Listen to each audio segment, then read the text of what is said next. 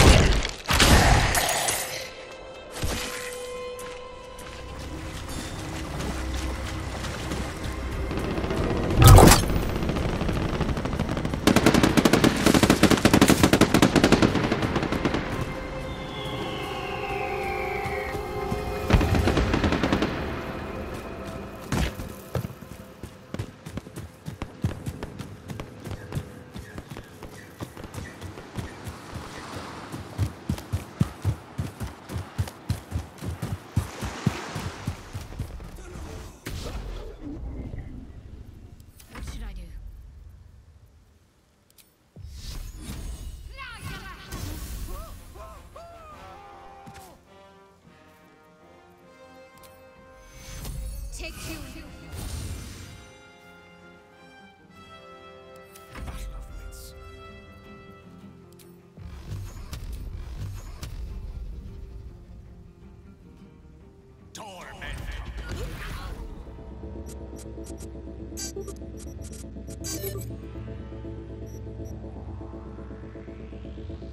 Clean it up. Clean it up. Fuck! Don't want to be bringing the target out under fire. And definitely don't want a slug in your back. Take this, No way. cabrones! Not neither.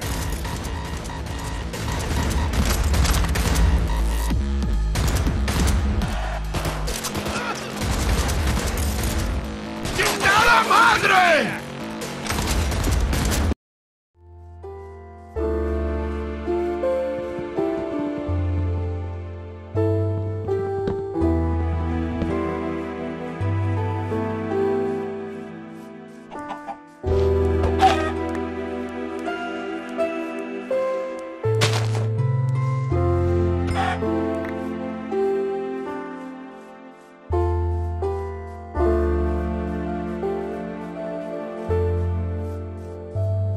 Must take the lead here.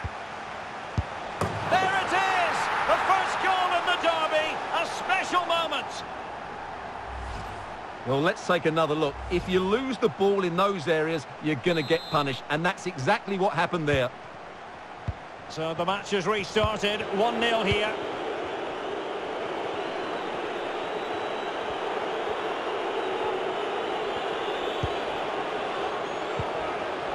Kellen Acosta.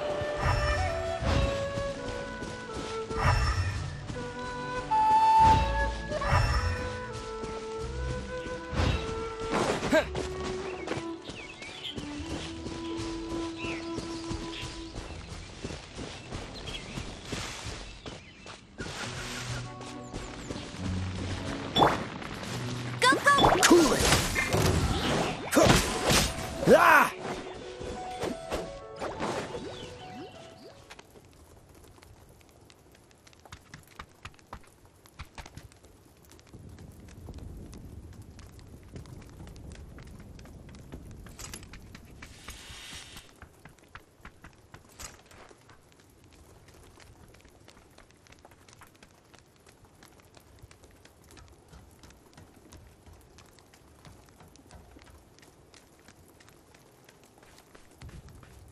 Seconds 0 to 100, and then you do it, and then it's already like old news for you, and it's like you want to do the next thing and the next thing. But do you ever think when people tell you you're crazy that anymore, the older I get, I feel like that's a validation that I'm onto something, right? You're crazy, you shouldn't do that. I'm like, oh, really?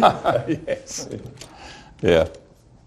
Oh, easy one for me. It's all about the interaction between human and machine and the feedback. What a surprise. Find a camp rat loitering around in the kitchen. Is that any way to greet an old friend? I feel like we haven't spoken for days. I do my utmost to avoid you. He loves me, really. It's his sad way of showing affection. No, it isn't. Now shoot, get lost. Well, see you gents later. See, you got on just fine. Charles is a wonder. Have a drink, boys. You earned it. Jesus, what is it? Want to optimize your graphics card and CPU performance? Today we're diving deep into the world of hardware optimization. First up, let's talk about dual-channel memory. Integrated graphics processing units, or iGPU, are heavily dependent on RAM. If you're using single-channel memory, you're likely losing about 30 to 40% of the GPU's performance. So what's the solution? Dual-stick, fast RAM. It offers more performance than a single stick of RAM. Next, let's tackle thermal throttling. If you're using a thin laptop that's packed with dust or has closed vents, you're probably experiencing significant performance reduction. The key here is to keep your laptop cool. The best way to achieve this is by changing the existing thermal paste with a high-quality one. If your laptop is new or a PC, you may not need to worry about this step. But if it's an older model, you might want to consider opening it up, cleaning it thoroughly, and changing the thermal paste. You could also raise your laptop to allow for better air circulation, or blow some air into the vents to clear the cooling system. Now let's move on to system optimization.